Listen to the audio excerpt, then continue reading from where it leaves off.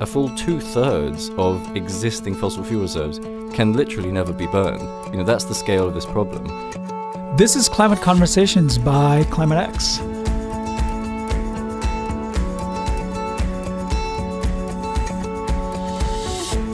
I think we're going to have a lot of fun today. I'm Rajesh Kastirangan here at Office of Digital Learning with my colleagues. Kurt Newton from Office of Digital Learning. Hi, and Laura Howells from the same place. And today we're going to be talking to Geoffrey Supran, who is not only a scientist, but someone who's increasingly acting against some of the most powerful fossil fuel interests in the world. Science plus activism. It's a powerful combination. Yeah. And you know what he's going to be talking about? I heard something about the inverted V. What do you know about that?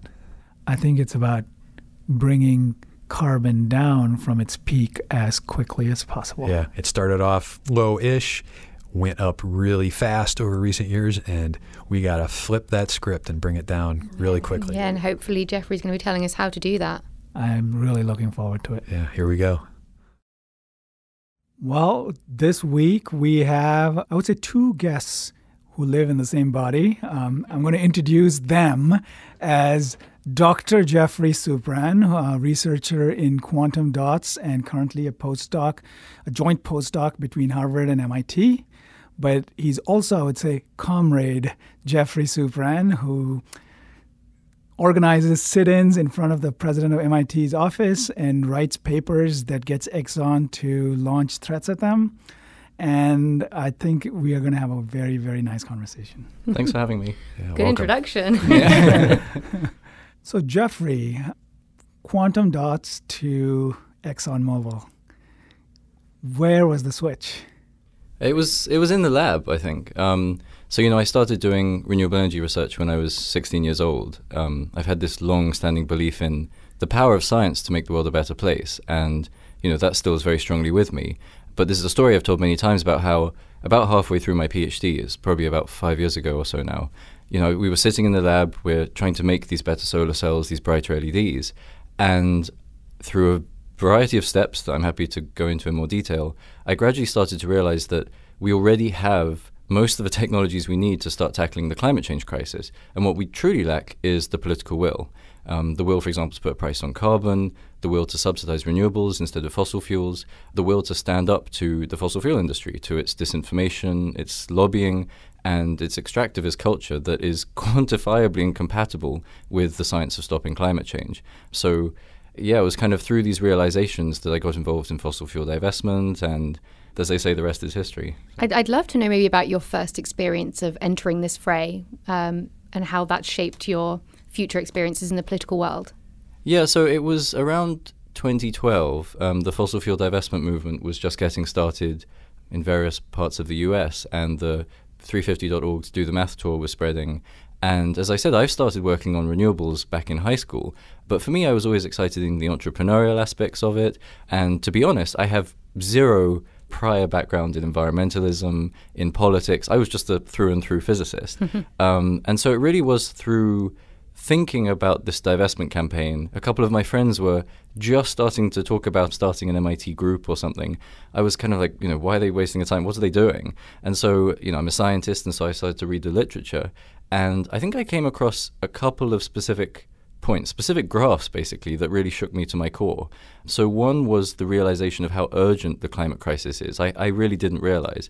So with my hands, I'm drawing a kind of upside-down V. Basically, for the last 160 years or so, our global CO2 emissions have been rising at this continual exponential rate. And if we're to have any chance of holding back catastrophic warming, those emissions are going to have to peak right now and then start falling faster than they've been rising for these past couple centuries. That's, that's unprecedented. That's crazy. And at the same time, this Do the Math talk, the divestment campaign, was really highlighting the fact that if we're to achieve that kind of decarbonization, a full 2/3 of existing fossil fuel reserves can literally never be burned. That's the scale of this problem. And it was kind of coming to grips with this science, and then communicators like Bill McKibben, turning this science into a story about the complicity of the fossil fuel industry and the agency that each of us has to collectively do something about it, that really shook me to my core and got me engaged. I want to get to your work on the quantifiably wrong aspects of the fossil fuel industry's work. But something strikes me in the way you narrate your story. It reminds me a little bit of how scientists probably 40 or 50 years ago would talk about their work in, say, the anti-nuclear disarmament movement. Do you see any connections? Do you feel like climate action is to science today that nuclear disarmament was to science in 1955 or 60? Probably not one-to-one. And I feel like now that I'm also a postdoc in history of science at Harvard, I feel like I have to be more cautious about what I do and don't know about the history of movements and things, because to be honest, I'm no expert in the history of the anti-nuclear proliferation movement. But yeah, without doubt, there are similarities in the sense of how scientists feel some kind of moral obligation to speak truth to power when they're informed by their work and their broader scientific understanding. I think we're living in a time which is not unique, where scientists are being chastised for speaking out, talking about morals, how they feel, things like that. But I really feel that rather than scientists in some way being somehow subhuman, somehow not entitled to do anything other than talk about the facts, I actually believe, if anything, scientists are superhuman, right? Because we're essentially informed citizens, and who else do you want contributing to important policy debate? So certainly there are kind of mirrors in the anti-proliferation movement, and likewise a lot of feelings, a lot of emotions, a lot of kind of moral questions that are bubbling to the surface. Yeah. What are your takeaways at this point about the ability to turn your science basis, your grounding in facts, towards really productive work with your opponents effectively in any of these negotiations? Well, I mean, the key thing that I think I've learned over time is that values, not facts, are the currency of persuasion. So whilst I'm speaking to friends here, and it's useful and constructive to talk about how science has informed me, I've learned the hard way sometimes that, simply presenting people with more facts, more graphs is most of the time not the most effective course of action. Science, of course, has to form the foundation of informed advocacy and activism. But yeah, we have to talk about not just what this problem is, but why it matters to us personally. Right, and that rolls out way beyond just the scientific community. Sure, to everybody that you're speaking right. to. This is just insights from basic behavioral science and climate psychology and so on. I think it's worth mentioning briefly that with climate change, there are amazing, I was meeting with a congressman the other day, and there are amazing opportunities to build climate narratives that currently are just so weakly perpetuated. Things like climate change as a national security issue, things like clean energy as an all-American story of powerful, gritty engineering, harnessing the power of nature to build cleaner air and better jobs, and so this is a story that could be told, and right now we're not doing a great job. So you mentioned something where you said you learned the hard way sometimes that values matter more. So do you see your hard-won insights into activism, or perhaps public expression of values, informing your science? So going the other way? Yeah, so during the March for Science, which I think a lot of people are familiar with, there was a lot of, I don't know what the right word is, but kind of messiness. There was a lot of kind of dumb talk about, is science political, and all these kinds of things. And it was very frustrating to see the kind of slow evolution of scientists getting to grips with the fact that undoubtedly science is political.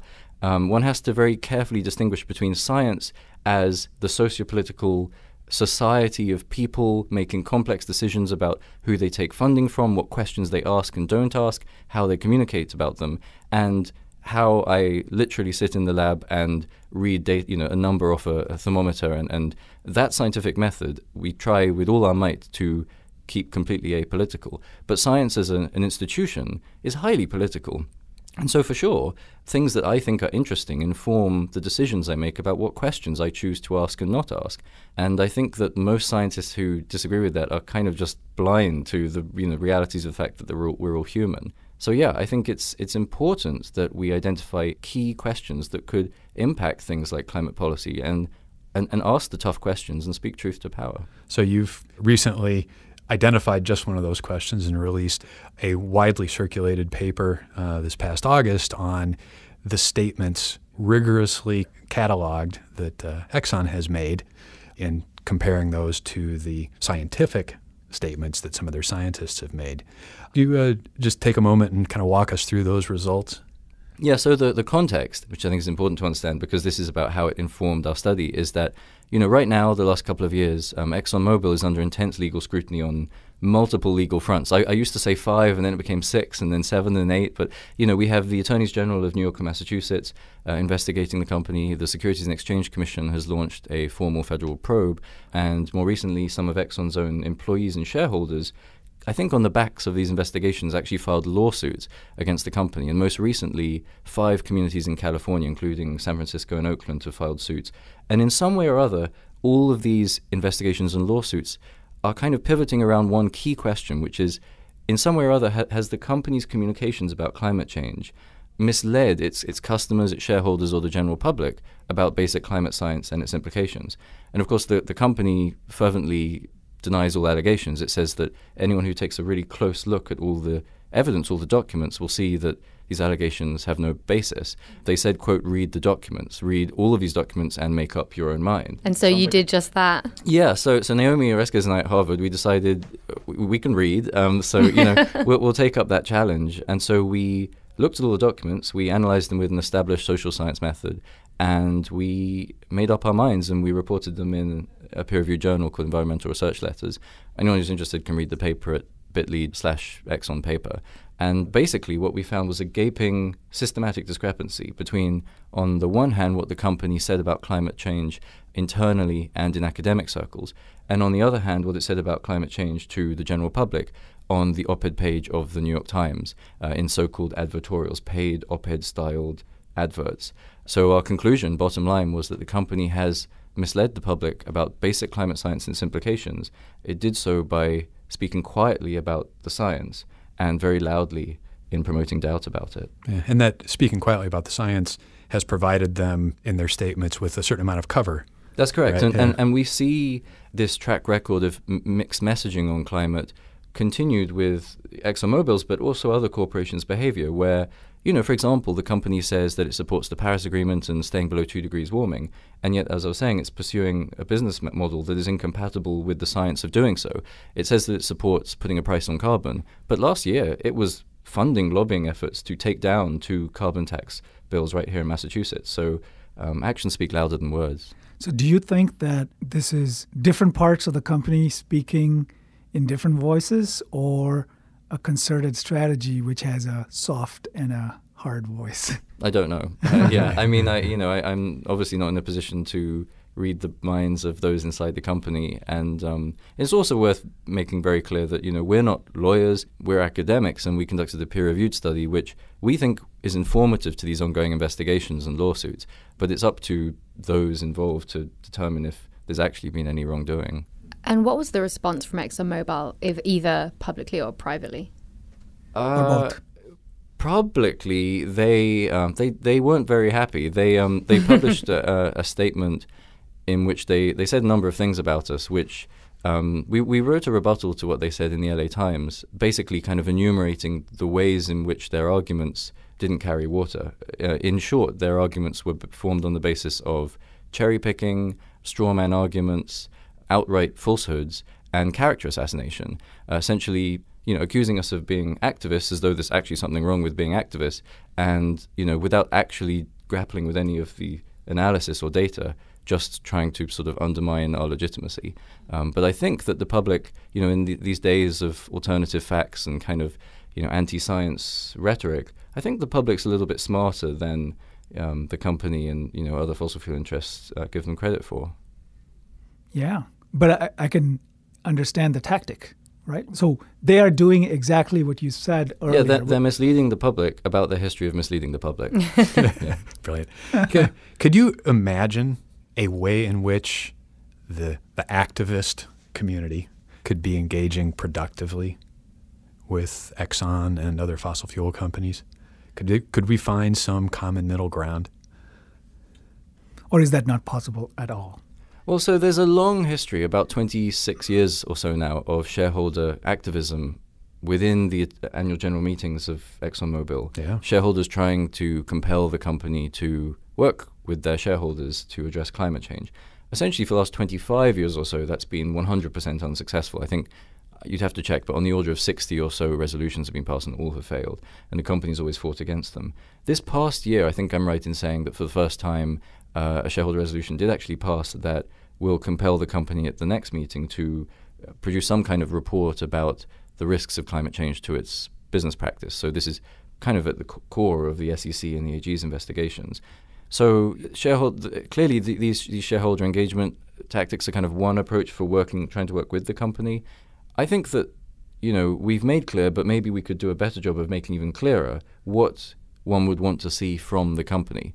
And in my mind, without getting into the specifics, it's all about breaking this historical trend of mixed messaging. So you can't do one thing and say another and expect to get off scot-free. Yeah, some way to call off the hounds that they've That's right. unleashed on the political process. Yeah, I mean, so, right now, I think many will be familiar with the fact that ExxonMobil was working very hard to try to secure an oil drilling deal in Russia with Rosneft. There were estimates this is $500 billion worth of potential assets.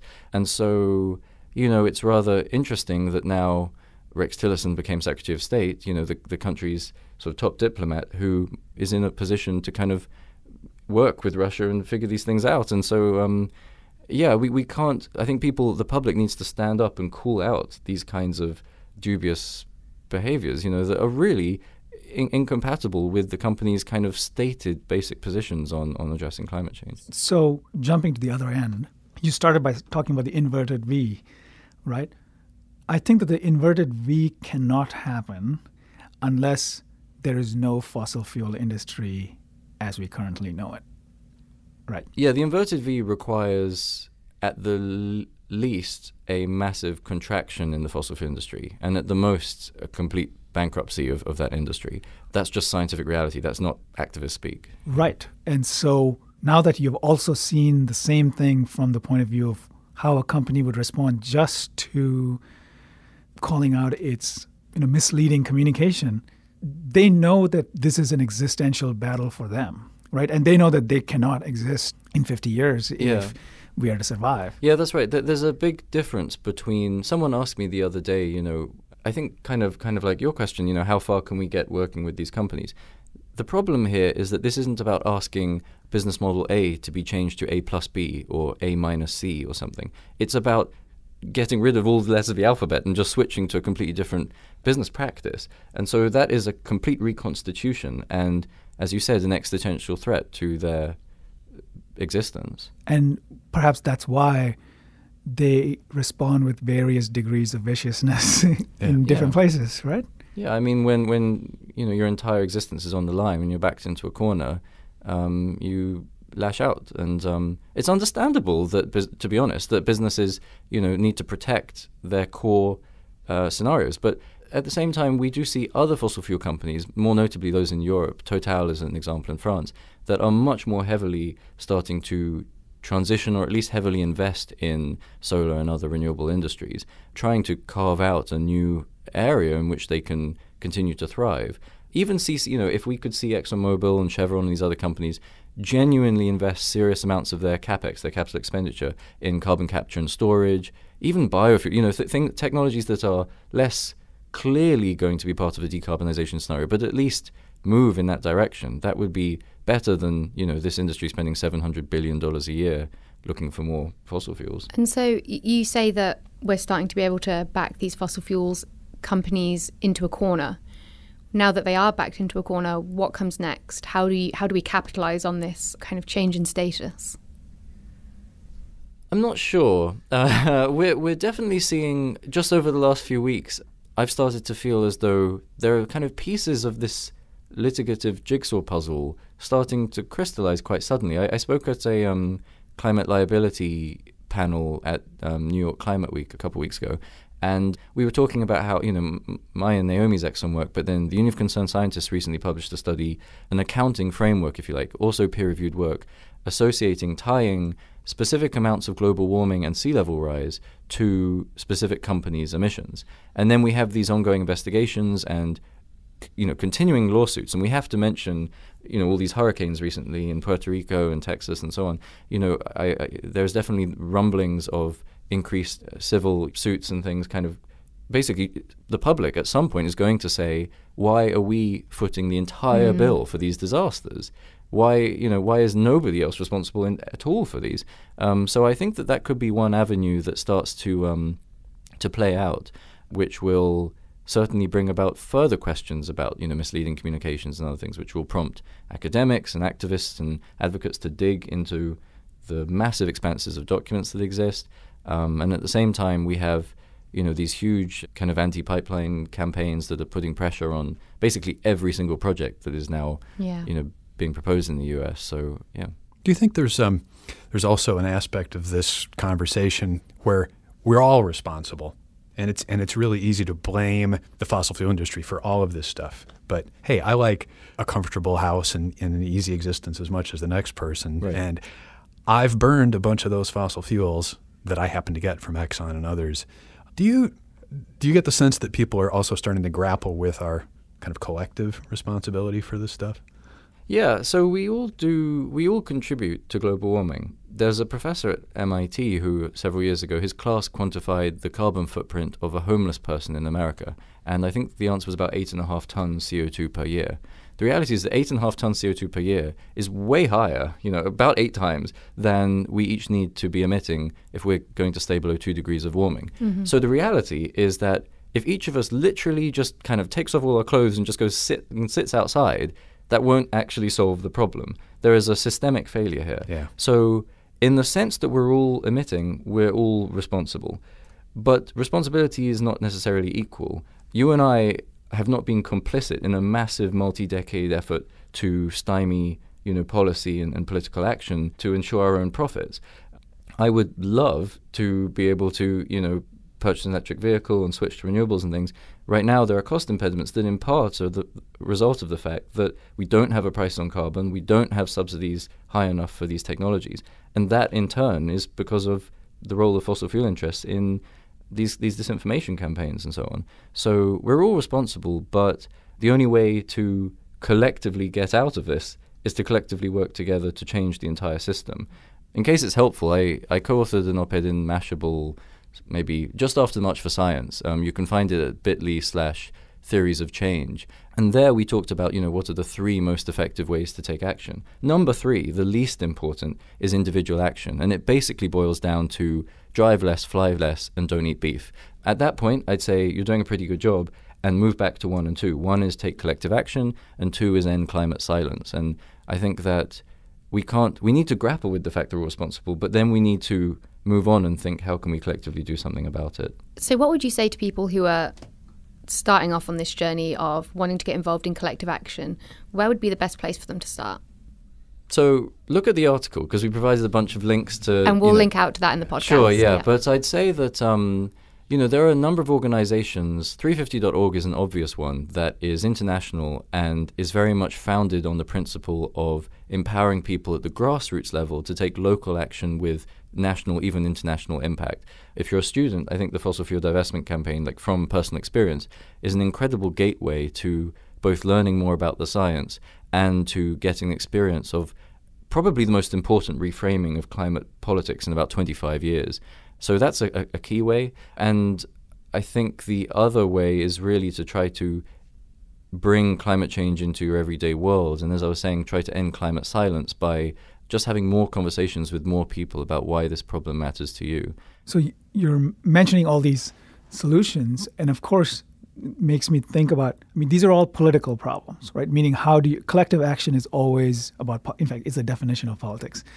And one thing that has happened, I think, everywhere in the world, but maybe more so in the United States than almost anywhere else, is that there's been a systematic attempt to prevent people from acting collectively, right? The kind of organizations like labor unions, things that made it easy to participate in collective action efforts at every level have been systematically attacked and defunded and to a great extent destroyed. So what institutional structures do you see that might help bring climate into the politics in a big way? So it's funny, I'll say two things. One is I should recommend also, if you want to know more about collective action, there's a fantastic book called This Is an Uprising by the Engler brothers.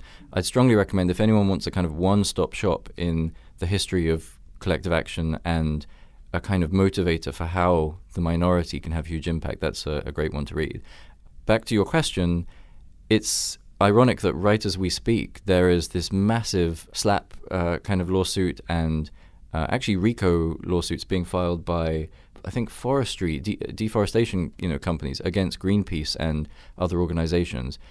Really a massive attempt to shut these collective action groups, these activist organizations up by freaking them out about the idea of if they speak publicly, they'll be slapped with what this is equivalent to a potentially $240 million lawsuit.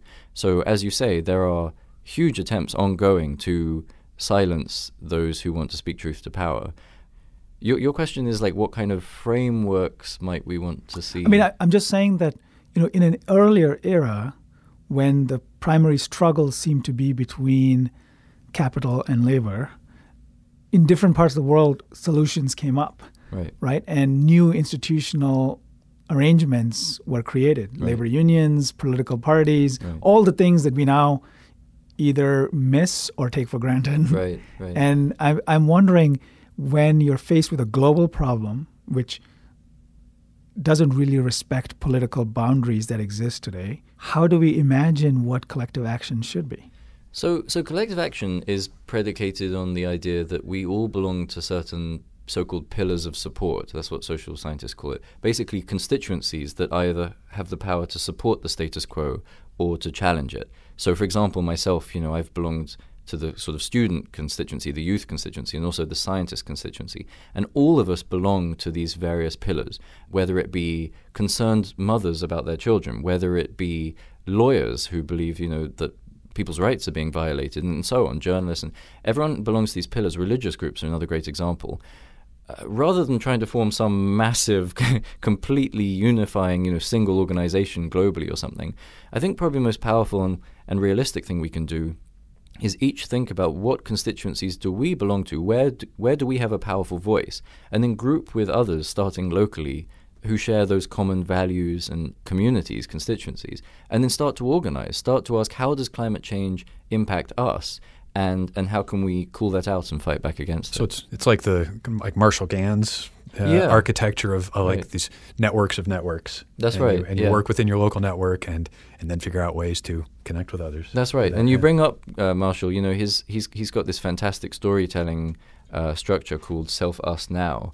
And going back to the storytelling aspect, if you're starting a collective campaign, or even if you're just speaking to your friends or writing an op-ed or giving a speech, this idea of speaking about why climate change matters to me, and then why it matters to you, bringing you into my circle, and then right now, what can we do about working together to do something about it? That's really at the heart of all of this. Yeah, I've been checking out Marshall's videos in Resistance School. That's project out of Harvard. So talking about storytelling, I believe you are going to tell a story soon. Is that right? I guess so. I don't know if soon is the correct word. Okay. Naomi Oreskes and I are... The central focus of my postdoc with her is to write a book, a science-based fiction about what a fossil fuel-free future could look like. As much as disinformation and climate denial have had a massively negative impact on our politic, to be honest, they're starting to lose. Public perception is starting to change, public understanding is growing, and of course clean energy is thriving like never before. And so we really want to kind of step back from all the denial and the disinformation and really provide a vision of what success could look like. They say seeing is believing, and I think right now most of us don't have a coherent vision. So I'm a joint postdoc, and at MIT I'm doing energy systems modeling, trying to look at different decarbonization scenarios and how we can make them as feasible as possible. And then with Naomi, we're writing a sequel to her previous book, cheery title, The Collapse of Western Civilization. So we call this the anti-collapse. What could that rise to face this challenge really look like? Has that been a tough thing to write and to think out yourself? I mean, as someone coming at it with no understanding of what that book would read like, it sounds impossible. Yeah. But from your perspective, did it take you a long time to find the right solutions to actually build up something that would work and explore that in a book? Yeah, I mean, it's still very much ongoing. It's much harder to write the success story than the failure story. Yeah. The failure story, you take the IPCC's worst case scenario, and then you kind of just, it's the story of doing nothing. Yeah. And so this is the story of doing everything, but at the same time trying to bound it within technical and socio-political and economic kind of reality. So yeah, it's very difficult, but I think that at the end of the day, the most important thing is not getting precisely the right scenario, because that's just impossible by definition. The point is to try to present a somewhat comprehensible vision of the fact that this is within our grasp, if only we can summon the courage to face the challenge together. Yeah, it brings to mind cartoons and other things about, like, what if we were wrong about all this climate science and it turns out that we're not confronting massive global warming, and we go through all of this positive social transformation for nothing. Right. What would it look like? Right. All we have is more jobs, better economy, cleaner air, cleaner water. And rat. Who wants that? Who wants that exactly? Well, you're kind of, I think, going to wave your magic wand with this book, but before you do that, give us a mini magic wand, right? So our magic wand question is always this. If you had a magic wand and you could wave it, and you could change one thing about the world that would make climate action better in any fashion whatsoever, what would that be? Oh my gosh. It might be as simple as making humans more empathetic. That sounds like a very easy problem to solve. Yeah. And it would take a magic wand. I don't know. I mean, you could say something else like changing the radiative forcing of CO2 molecules or something, right? There you go. I mean, just jump straight to the... Yeah. It's the scientist and the social exactly. scientist in you there. Yeah, right. Yeah, exactly. Yeah, I think. I mean, Change physics. Change physics is the easy one, right? But I think, like, if I were to think of a kind of semi-realistic magic wand, like a magic wand that I hope we can actually create, it might be to engender, especially in young people, but in everyone, a greater sense of the power that we collectively hold to change things. That's a semi-realistic magic wand that I think we can and we need to create. So. And there are people already out there right now, like Timothy Gay at the Boston Latin School, who's doing a great job of empowering the high school students into that kind of climate understanding. Well, when I go, around like schools in New England and speak to high schoolers, it's really inspiring because so many of them, unlike a lot of the conversations I have with grown adults, we're not stuck on is this thing real and how serious it is. They just want to know how to get involved. Right. When I saw teenagers like 14, 15, 16 organizing divestment campaigns, talking about stranded assets and carbon bubbles, not only did it make me feel old, but it really inspired me, because you realize that my generation and the generations, the younger generations really get this problem. This is a threat to us. And it's no longer about our kids and our grandkids, that traditional rhetoric. This is right now. This is Puerto Rico. And so there's hope in young people, and this kind of vision that together we can do something about this. Hope for the future. I am so with that. With that thought, thank you so much. Thanks for having me. It's a lot of fun. Goodbye. That was so interesting. Do you know what? It's really nice and quite rare in this kind of subject matter to end on such a high note and such a hopeful place. Yeah. Geoffrey's one of my favorite people I've met in this whole movement, and I can't wait to get to listen back to all that. I think we're going to be hearing a lot more from him as well as time goes on. And we would love to hear your thoughts on it too. So you can reach out to us at climatex_feedback@mit.edu. You can find us on Twitter and on Facebook and on the Climate X site.